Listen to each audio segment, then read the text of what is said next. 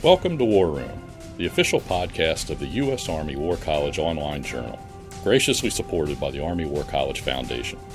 Please join the conversation at warroom.armywarcollege.edu. We hope you enjoy the program. Make sure not to miss a single episode and subscribe to A Better Peace, the War Room podcast, on Spotify, Apple Podcasts, or wherever you listen to your favorite shows. The views expressed in this presentation are those of the speakers and do not necessarily reflect those of the U.S. Army War College, U.S. Army, or Department of Defense.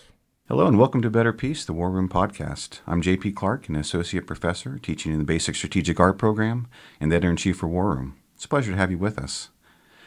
Our regular listeners will know that over the last several months, we've had a couple of podcasts that touch on the topic of strengthening the profession, one of the top 4 priorities for the Army's Chief of Staff, General Randy George. One major component of that is invigorating professional writing and discourse, with the flagship of that effort probably being the Harding Project, which is an effort to revitalize the branch journals. Today, I'm fortunate to be joined by 2 accomplished military authors who not coincidentally are some of the leading figures behind the Harding Project for the special edition of our On Writing series. Lieutenant Colonel Zachary Griffiths is the Harding Project lead within the Office of the Chief of Staff of the Army. Prior to that, he has done a little of everything. A Special Forces officer with deployments to Iraq and Afghanistan. Zach has also taught in the Social Sciences Department at West Point and served as a White House Fellow at the National Security Council. He has published over 30 written pieces of various types and genres, something that I think we'll get into in a little bit, and that does not even include all of the Substack posts from the Harding Project. Captain Theo Lipsky is currently attending graduate school at Columbia University on his way to an assignment in the Social Sciences Department at West Point, which I guess is evidently where all the cool kids are hanging out these days. But Theo is an armor officer and one who has stayed on the cavalry side of the house with assignments to airborne and Stryker units in Germany and Washington State. And he has published 8 articles on various topics. And so, Zach, Theo, welcome to the War Room. Thanks, JP. Glad to be here. Thank you, JP. All right. So, Zach, before we get into the on-writing portion, and we want to talk about your all's experiences as writers, it's probably a good idea to do a brief overview of the Harding Project because I'm sure some of our listeners are aware, but others aren't. So what exactly is it and what are its objectives? Yeah, JP, thanks for having me in here today to talk about this. It's been a privilege to be at the War College these last couple of days. We see professional writing as just really important to the Army, but an area that needs to be renewed. You know, there's a way you can share ideas by writing, as Theo and I have, and you, of course, have as well. General George often talks about this article from the 90s called Training Management Tips that inspired him to better train his company. So you get a big impact that way. And then sometimes we also see writing lead to policy change. There's a War Room article recently or a few years ago that talked about the DA photo, and then we saw that taken off for the board. So there's not exactly causal, but this writing is important and can get attention to senior leaders, whether it's you're contributing just a little bit to an overall change or just contributing to the discourse about the future of the Army. So we think it's important. Yeah, well, and then you're being modest in that, the Harding Project began with an article that you wrote, low crawling our way to obscurity. Is that right? Yeah, so there's 2. The first was at the Modern War Institute. We wrote Bringing Back Branch Magazines, and then Low Crawling to Obscurity at Military Review were kind of the 2 key pieces that led into that. So it was great to be able to use that infrastructure to help identify this as an area for the Army and then work to renew it. So we're working on 4 big areas. The first is on modernization. We're trying to move all the branch journals to a web-first, mobile-friendly format, very similar to the War Room, where readers can come. You can reach the scrolling soldier on their phone when they're at the shopette or wherever. Right, the idea is that we can tackle into these small pieces of time. We're not printing these anymore, and so being able to reach soldiers where they are is really important. The second piece that's important is trying to make the archives accessible. So there's about 6,000 issues that go back to 1888 of the Army's branch magazines, and we're going to make all those searchable through a partnership with the Defense Technical Information Center at the article level, so we'll be able to find those great insights from the past. The third part we're working on is what I call staffing and stewardship. And so this is right now, all the Army's branch journals are kind of alone and unafraid at each of the centers of excellence. And so we're going to empower Army University Press at Fort Leavenworth to kind of act as the parent, that helps supervise and make sure they are going on a good path. Well, the center still retain editorial independence. We're also going to invest in the staffing. so that each outlet has one uniform, probably a senior captain, though it could be other folks, and then 2 civilians as a team that will guide these journals into the future. The fourth area is education. And so this is trying to make sure that all of our PME, our professional military education courses, involve the journals in some way, so that everyone knows the name of their branch magazine. They know they exist, and they know why it's important they contribute and how they strengthen the profession. Finally, we also do outreach. And so I'm at the War College this week because we're doing a special issue of Military Review this summer focused on providing tools on how people get started. So I hope this conversation builds on that project or helps folks think about why they might want to write. But you should look for a special issue coming out online and then in print later this summer. So that's the Harding Project and what we're trying to do. Yeah, thank you for that overview. And a lot of people don't think about the plumbing. And right now we're going to talk about, hey, we want people to write, and that's what we're going to be the focus on. But I know that definitely, I had texted a historian friend yesterday as they were talking about moving all of the historical journals over to the Fort Leavenworth website, and he was like, "Oh my God, that's going to be amazing when I can do a search and find something from 1920." But I know that probably, and we may get into a little bit of this, and how many of the problems we're facing today. Probably a lot of searches for 1980s and 1990s and infantry, armor, all of those sorts of journals probably gives us some pretty good insights into where we're going. But so. Theo, how did you get involved in the Harding Project? Colonel Griffiths and I had been talking about professional writing and how it might contribute to the stewardship of the Army profession overall for a bit. I'd written a piece that he looked at that discussed the migration of the intra-professional dialogue from long-form writing to social media and how that might come at a cost, and we ought check it or at least advocate for long-form writing amidst that transition the best we could. And then when he wrote the piece for Modern War Institute arguing that we bring back branch journals, we realized that we were kindred spirits and that we both saw this as a cause worth fighting for. So when he asked if I would be willing to be involved in the Harding Project, to me it was an easy yes. And since then, I would say I've played a very junior role, and Colonel Griffiths and Sergeant First Class Leighton Summerlin have done the heavy lifting, but it's been a thrill to be involved. Okay, well, and actually, we'll put one more question out there before we get into you guys as authors. I think that's an important point in terms of for somebody who says, well, hey, I'm putting out things on X or maybe a Reddit or whatever it might be. I have this other format. Why should they care about putting it into a branch journal? Theo, what was your argument in the article? The argument had several components. The first component is that the design of social media platforms is such that they don't induce quality thought. That, I think, sometimes appears to people as a Luddite take, and I own that it might appear that way. But I think that the more one begins to understand user interface design of social media platforms, the easier it is to argue that they don't induce quality thought. They're meant to retain user attention, and there's certain emotions that best sustain user attention, and they're not the emotions that one associates with meaningful dialogue. They're anger, and they're shock, and they are betrayal, and so it perverts dialogue. Of course, I think there are tons of good uses to social media. I use social media all the time. I've learned a lot from social media. I've encountered ideas on social media. I've met wonderful people on social media.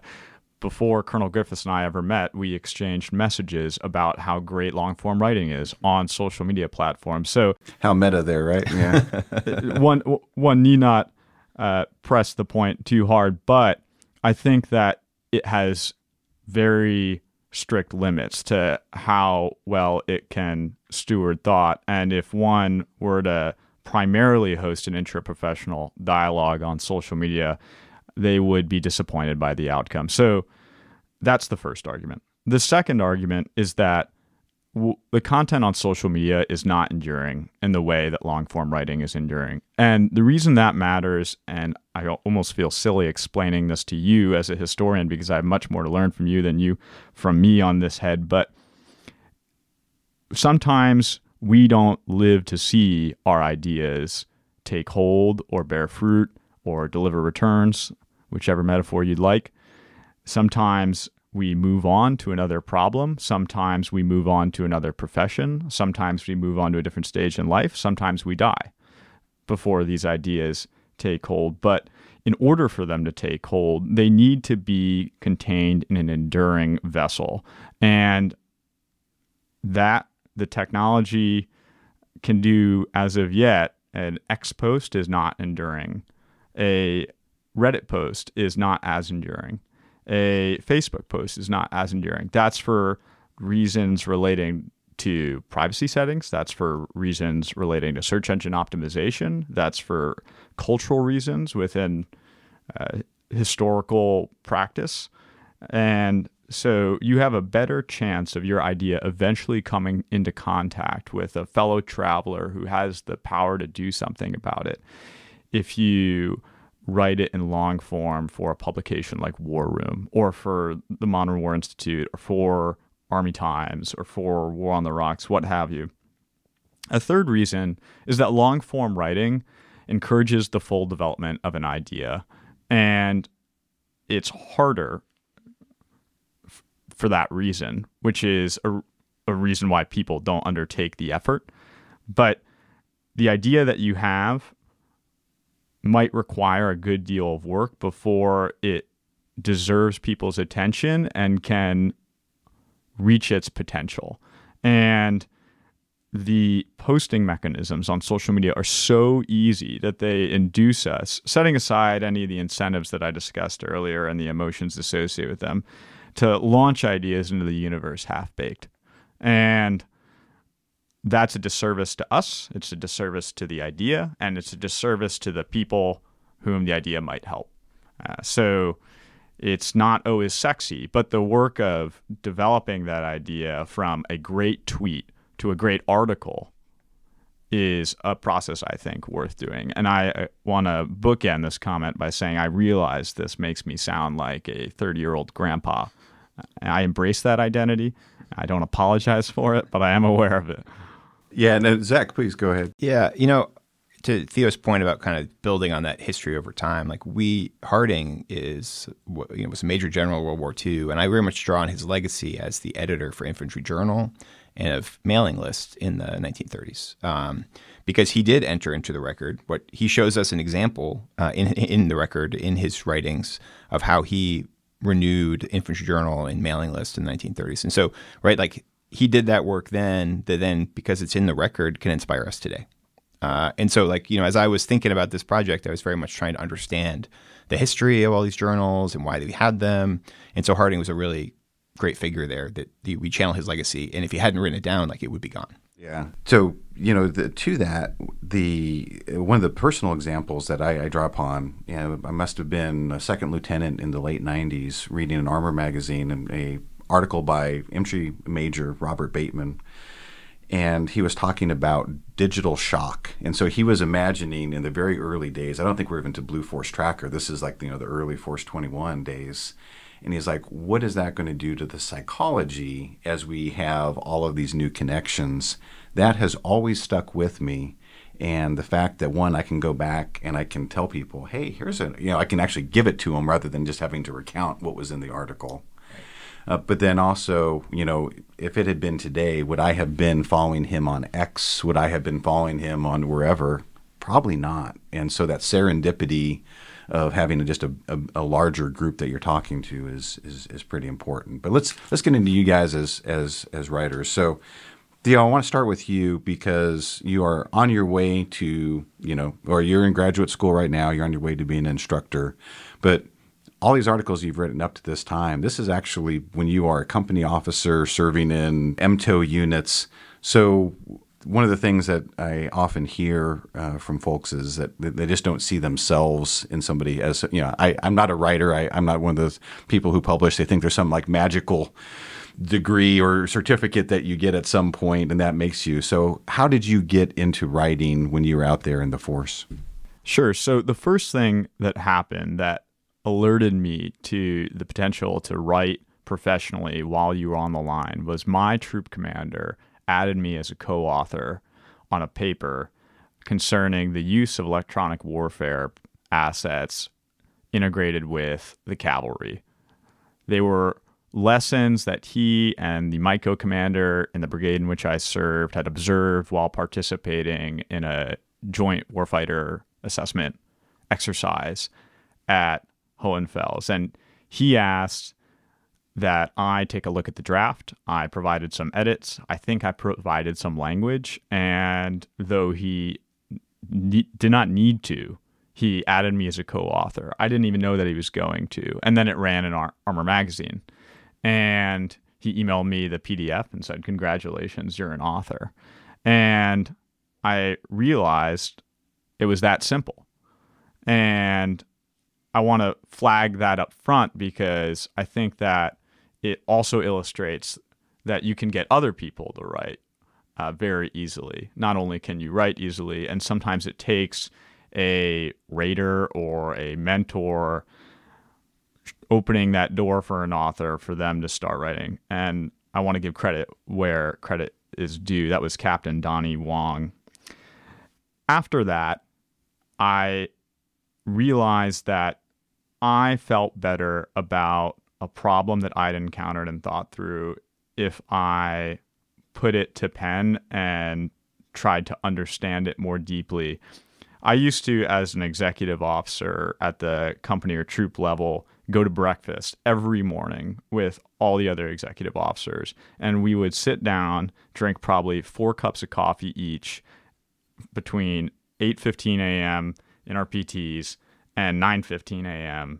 and gripe about everything that was wrong with our unit, everything that was wrong with the Army, everything that was wrong with the universe.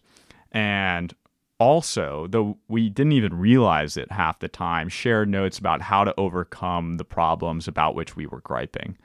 And I think about a year and a half into my combined 2 years as a troop executive officer, I did time as a line troop executive officer, then I was the headquarters troop executive officer. I realized some of the conversations we'd been having every day for a year and a half.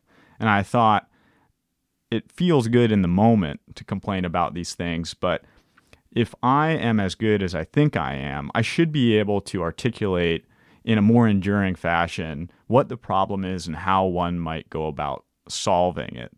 And then COVID hit, and I had to stay in my apartment in Germany for 14 days. And I thought, if I can't do this now, then I can't do it, because fate and a pandemic have handed me 14 days of white space. I previously used the excuse that I don't have white space to avoid writing this. And so I wrote my first piece.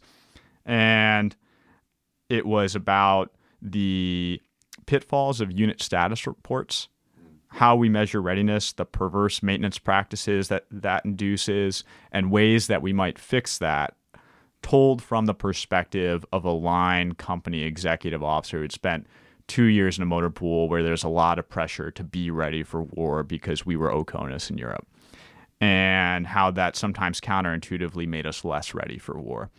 And I published that piece and immediately got a lot of emails. The venue was Military Review, from officers and maintenance chiefs that said, "Good job, good going. If it makes you feel better, or if it doesn't make you feel better, this was true in 1988 too when I was an XO at Baumholder," or "I liked your analysis. You got some things wrong about unit status reports," or "I'm a future battalion commander.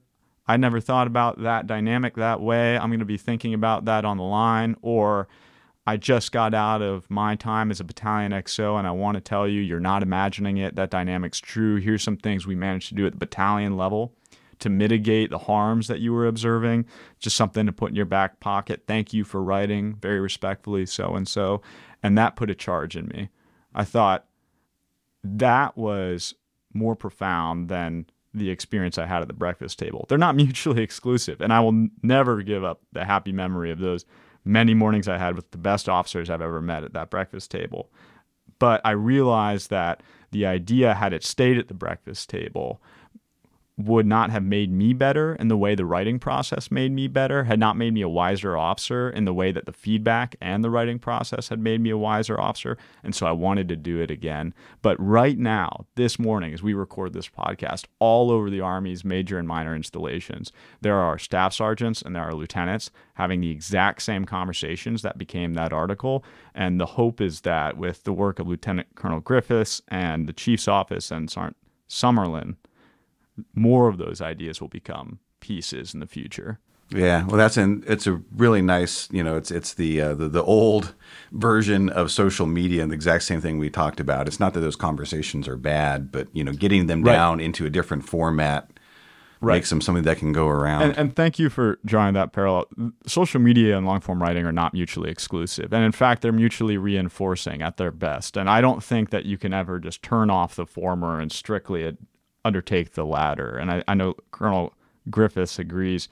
The question is just, do we have the combination right in the present in our profession? And I think the thesis of this conversation and perhaps the Harding Project is that we could do with more long-form professional writing, particularly from our junior leaders who are close to the problems on the ground and have good ideas that demand a hearing. Yeah, very good. All right, Zach, so what's your origin story? I did not benefit from having a leader like Theo that could show me the way. I felt inclined, especially when I finished my time as a Special Forces team leader, but I didn't really know how to get started. I was kind of intimidated. So for me, it took graduate school to kind of get into it. I took a class on political writing, but what I learned in that class was that really it could be trained in a way that I hadn't previously appreciated. Like, it was an 8-week class. It was very intense. But by the time I left, I felt very equipped with the tools necessary to participate in writing. And so, I wrote a couple of pieces while I was in grad school and then have really stuck with it since, both on the line and while I was in teaching assignments or other places. But that inspired me to do when I was a company commander was to do what I called like a unit book review program. And I wanted to make sure that all of my captains sort of had the opportunity to publish something. Book reviews are a pretty easy way to get started. They do an important professional service by screening books and making you think critically about the books you're reading. And so, I challenged each of my captains to pick a book, write a book review, and ultimately everyone wrote one. We got one published in Military Review, one published in Parameters. And so, whether those officers continue writing, I'm not sure, but now they know the process. And so I was trying to help hold their hand a little bit, such they could get going on that path if they wanted to. So I think as Theo's commander did, leaders have an important role in helping folks who have good ideas, shepherd them into writing if they need to be out there, and also just showing them the way. Not everyone's going to want to do it, but some will, and you can help by giving a gentle push. Yeah, absolutely. And it's interesting to me how something like writing, and this goes back to a piece that I had written about the origins at Zach's behest on the origins of the professional journal that appeared in Modern War Institute under the title of John Wayne and His Writing Desk, at how writing, because it tends to be solitary, or at least the actual recording of the thoughts, it should be perfect for distributed communities. But it struck me how often this actually has geographic clusters, because it really builds off of somebody's example, and you learn, oh wait, actually people like me can do this. And so I think that you guys have two great illustrations of that. But for those people who now hopefully they're like, okay, maybe I can do this, we'll go with Zach first. But if you could describe what your writing process is, so you have an idea, hey, here's something I want to say, how do you go about it? I think the biggest myth I'd dispel is like that someone just sits down and writes, 2,000 words and publishes them. My personal process, right, is typically I'll have an idea. I'll make a Google Doc on my phone where I maybe just put down like a couple words related to that idea, and then I might not touch it for weeks, and I'll come back to it and I'll flush it out a little bit more when I've ridden my bike home and I have more thoughts on it, and then I'll flush it out some more. An idea I'm working through right now is the idea that we should treat small UAS as ammunition in the Army, right? Because it's ammunition can actually be quite expensive, right? A javelin's like $100,000, but we treat them as expendable. The clue is durable. And so I think there may be parallels with how we treat small UAS, right? We want them to show up in the battlefield in a container that we can use. So anyway, that's the idea. And so probably like 2 months ago, I started a Google Doc and I kind of just like wrote small UAS as ammunition, right? And then I've come back to it periodically and fleshed it out. And I have to do a lot of writing for the Harding Project right now, so this idea hasn't kind of gotten all the way done. But by iterating on it and kind of fleshing out each idea over time, eventually I get to a point where I have a pretty solid draft. I maybe take that to some friends. I've hijacked parties before to say like, hey, this is something I'm thinking about. What do you think? And then I complete the writing process and then send it off to work with an editor. But so like, my biggest thing is like, this isn't necessarily something that you just sit down and write it out, but it's an iterative process of thinking and jotting notes down over time. Yes, no, that is fantastic advice to writers. Theo, what's there's the 14 weeks granted to you by a global pandemic, but you've written a few pieces since then. So, how do you fit something into the busy life of a company grade officer? How do you go after that? Well, you take time away from your wife. No, I'm kidding. So at various times, I've written pieces in my short company grade career. The first piece was while I was a lieutenant, and it was considered a task, not unlike planning a range from my troop commander. And that was my first piece in which I was listed as a co-author, a relatively light lift. He was merciful about it and generous, I think, in granting me co-authorship. The second one was, as you said, during a 14-day mandated quarantine. But it was an idea that I'd had again and again and again over the course of a year and a half. So a lot of the thinking had already been done, and I had brought the book that gave me a theoretical framework by which to understand what was going on with unit status reports to a field exercise preceding the quarantine. And it was my reading, when my truck was killed and we were waiting to be revived by the OCTs. That was The Tyranny of Metrics by Jerry Muller, by the way. Highly recommend. And the next piece was written while I was at Triple C. And the next piece was written while I was on staff at First Corps, and then I think I wrote one or two others in command. There's never a perfect time. There's no formula. I think that I was selective about what I wanted to write about because I understood that apportioning time to the writing process came at a cost always, either to my personal life or to my professional life. And the bet that I made was that the self-improvement that I would reap from the writing process and maybe the contribution to the profession that the article would represent was worth the trade-off. But that's a decision you have to make every time. Once I did make the decision to write, I think usually I apportioned a couple hours a day over the course of a week or two to the writing process, and that typically occurred after the bulk of the day's work had been done. And in order to ensure that the idea merited that kind of time, I first confirmed to myself and sometimes with peers or mentors or bosses or subordinates that the idea was useful and also novel.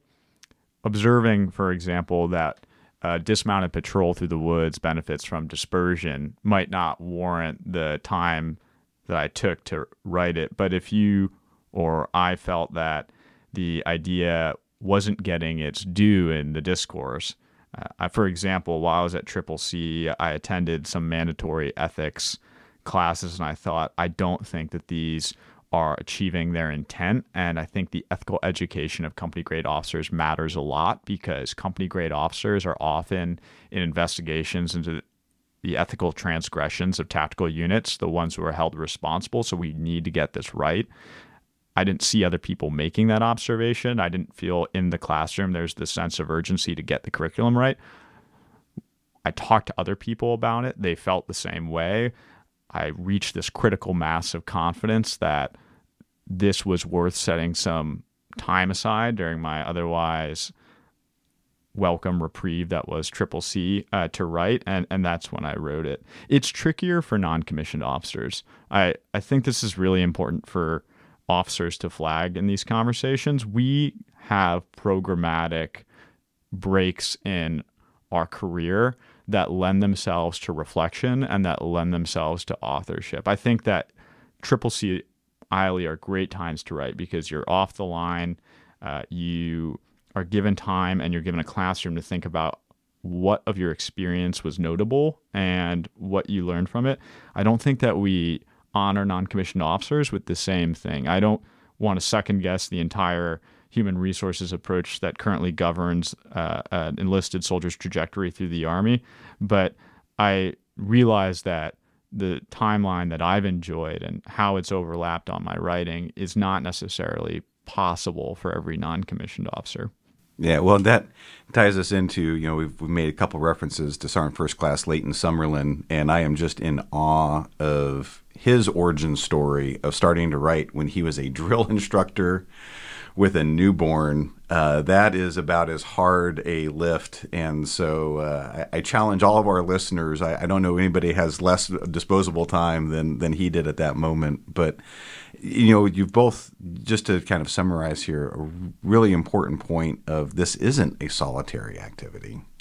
In some ways now it does have impacts on family, loved ones, whatever. I was just a joke because we had 2 toddlers when I was doing a lot of my work at West Point when I was teaching, which is a pretty good time to do this, although I didn't feel like I had tons of spare time. And my wife is taking the girls to go to the mall.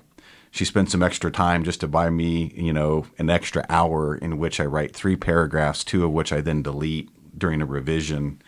But then also you've pointed out the keep on talking and farm it out. You're hijacking parties. Don't know if everybody would you're cooler than I am. I would not get invited back to parties if I were to do something like that. But shopping it out to peers, superior subordinates is just such a integral part. And just kind of know that it's going to be hard, but that extended process is really worthwhile. Zach? Yeah. JP, I loved in your article about John Wayne at his writing desk, how you make this argument, right? They have these like cluster places, and the schools are terrific places to do this kind of writing because they have a library and you have all your peers that have all their experience. One of the things Sergeant Summerlin and I do when we do visits to schools is just try and tell instructors like what a golden opportunity they have to write because they have experience from the field. They've got access to libraries and smart peers, and they also can draw on the experience of every student that comes through. And so as an instructor, you have, I think, almost an obligation to think about something and write it down for your branch or for the Army while you're there.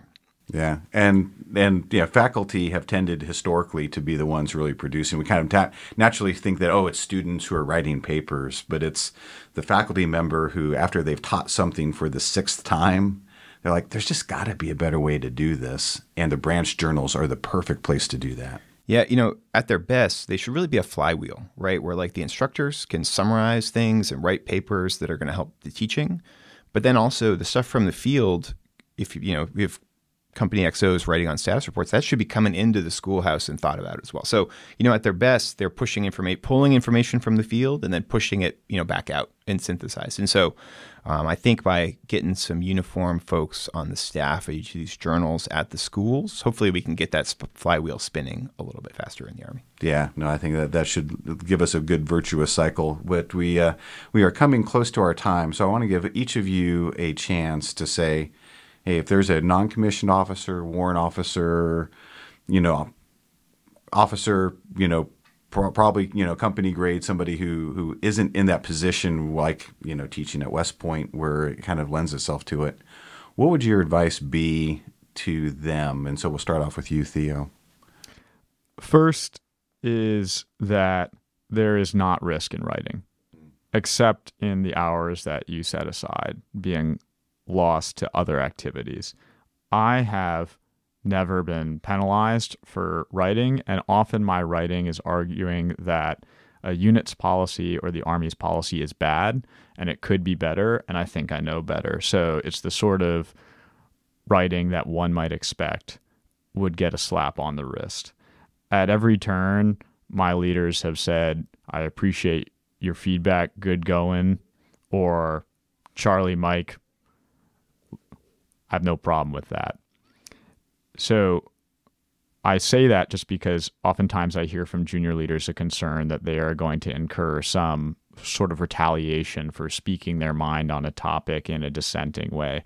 There's a way to dissent irresponsibly, of course, ad hominem, deeply cynical, without a constructive recommendation, but most of our leaders in the Army neither want to do that and are also capable of much more useful writing than that. So I encourage them to take the leap. And then the second thing I'd say is if you assume that somebody else is probably working on it, you're wrong. What I found is that not because the Army doesn't care or the Army is too calcified to adapt, but because there's so many good problems to work on, the assumption that, well, if I have this idea, someone's smarter or better positioned to act on it than I also has probably had this idea, so I'm going to keep it to myself, is a faulty assumption. You probably, if you feel strongly about an idea and it has been substantiated by your experience time and time again, have something worth saying that other people might not be thinking about. And the worst thing that could happen is you publish an article that is redundant, and that is good too, because it takes more than one voice to convince an institution that change is needed. And oftentimes, if only one article has been published, that is a guarantee that the idea will die. So it's a win-win. Either you contribute something novel or you give momentum to an already existing idea that needs that momentum. And either way, the writing process will make you a better thinker and a better soldier. Yeah. And also, and as you kind of referenced, the tweet, there's the angry tone where you're just kind of coming off half-baked. But then when you think, well, okay, hey, my battalion commander is going to be reading this, maybe a little bit of measure and reflection tends to make us a little bit better than in the heat of the moment when we're frustrated with whatever system the Army or DoD has burdened us with. So, Zach, what's your advice? One thing I want to build on Theo here is just say that the other thing we haven't touched on is how writing can help develop communities of interest. And so one benefit also is you can find like-minded peers across a 1 million-person organization, right? And so that can help solve problems at your level or other places. We haven't touched on that. In terms of getting started, I think everyone should do it. I did a survey that backs up what Captain Lipsky said last summer when people do not face retribution for writing across the Army. What I do want to ask, kind of my call to action be, follow our Substack at hardingproject.com. We have a number of how-to guides on the how-to tab. And we're going to roll out a special issue of Military Review dedicated to this topic this summer. And so if you're feeling inspired, you want to know where to get started, following our Substack is a great way to stay up to date. And then we are going to continue to roll out these how-to guides over the next several months. So thanks for the opportunity to be here, and I hope and my one bit coming in from the editorial side for authors is figure out who you want to talk to, and probably it's people like you, and where are they going, where are they reading, because that's the thing, that each of these venues has different audiences, and it's not bad. It's no reflection on your worth as a human being if an editor says, hey, I'm sorry, this just isn't quite right for us. We do it all the time here at War Room, but we often say, well, maybe you want to consider this other publication. They might be the right fit for you because this article is a little bit too technical, a little too tactical, too long. We don't publish so long.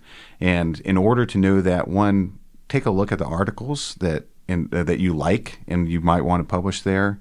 But also, every publication has a submissions guideline page, whether virtual for online or actually if it's a print publication.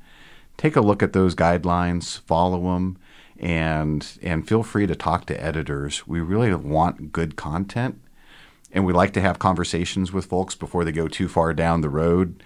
Send a pitch And then that way, everybody is getting by in the best way possible, and without the least amount of frustration and miscommunication. So that would just be the one thing I would throw out there for articles, or for authors who want to get started. But we definitely are over time now. So thank you so much, Zach and Theo. Thanks to all of you for joining us. Please send us your comments on this and all of our other programs. If you've not done so already, please subscribe to Better Peace so that you can receive all of our episodes and learn more some of the fantastic content we have. And Mike Nyberg will soon be back in terms of our On Writing series. You don't have to listen to me anymore. After you do subscribe, please rate and review this podcast so that even more people can join in conversations like this one. And even though this conversation is complete, we look forward to welcoming you back in the future. Until then, from the War Room, I'm J.P. Clark. And that concludes our program. Thank you for listening. The views expressed in this podcast reflect those of the speakers and do not necessarily reflect the views, policies, or positions of the U.S. Army or the Department of Defense. Let us know what you think. Provide us your feedback, comments, or suggestions through our webpage at warroom.armywarcollege.edu. And have a great day.